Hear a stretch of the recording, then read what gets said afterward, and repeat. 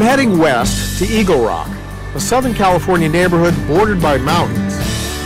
This area attracts nature lovers who take an active interest in conserving parkland and promoting green living.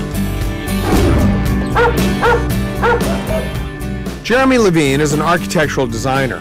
His wife Robin runs a company that sells non-toxic home products. They've been married for 6 years and are the owners of 2 rowdy dogs, Samson and Jackpot. The couple is passionate about conserving natural resources, especially at home. Their challenge is how to upgrade their Eagle Rock home so it's less dependent on the city's water and power. Their solution? To install 2 water recycling systems for lawn and plant irrigation.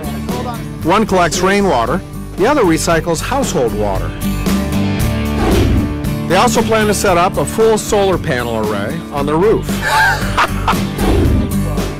Today I'm going to climb down to the couple's rainwater collection cistern, then climb up on their roof to put in the new solar panels.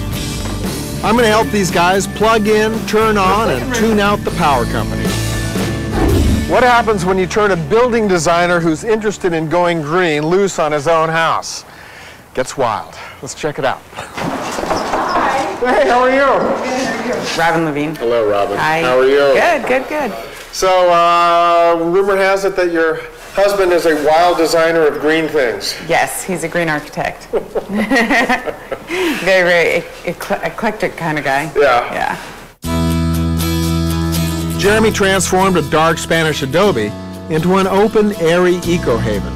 The way that Jeremy designs, we're able to have a modern house that stays with the language of California-style homes.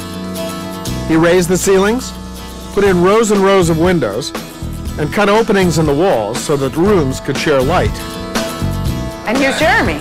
Hey, Steve. Your reputation precedes you. Is that true? Hope not. That's wild and green. What is she saying about me? Bad things? No, never. Yeah, we haven't gotten to that point yet. She was just getting there when you walked in. Got it. Good timing. Jeremy's latest project is recycling rainwater and household water to irrigate his garden. So this is our kind of bridge down to this big backyard. So what's going on here? You got a bunch of trenches in the back. Yeah. So we got 3 things going on. The first thing is we have a rainwater capture system that we're going to use. Yeah. Capturing the rain. We're going to filter that rain, and then we're bringing it down into a big cistern. I wanted to see the cistern. Come on down. So Jeremy took me down to the garden, up with Francisco Lopez, his lead contractor, and Jenna Didier, an environmental engineer. They've both been involved in the design and construction of this rainwater collection system. That is. Awesome. So all the rainwater is going to end up in here. Some of it's already in there. Yeah. How many gallons is this? We counted out. This is about 800 gallons. And Francisco, Francisco dug this himself with his bare hands. Yeah, I was trying to get all the way to Japan, but I couldn't reach it. I said, Francisco, come back! I need you. I wanted to get a closer look at the cistern. And there's only one way to do that. It's suffering. The pit of death. Few men survive. Now, so this is going to fill up. Yes. This is your inflow. This is outflow. And this, That's for the pump. that's from the pump. Yeah. The way this works is rainwater comes off the roof and down a chain downspout. It goes through a series of pipes, is filtered, and fed into this big cistern. Then it's pumped into perforated piping buried in the couple's lawn.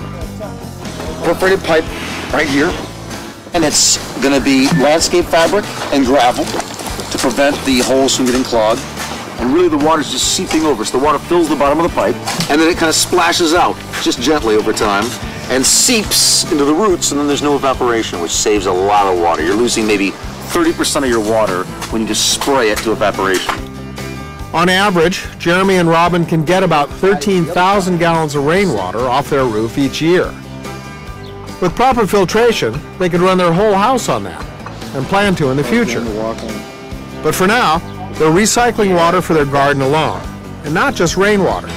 They've started reusing their household water to feed their plants. In eco-speak, that's called gray water.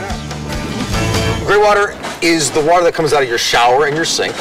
Everything but black water. Everything but black Which is water. the really ucky stuff Which that is- has poop in it. Right, sewage. So You're pulling water out of the shower, yeah, and it's going to dump into this filter right, that you're yeah. going to make up. This filter, right?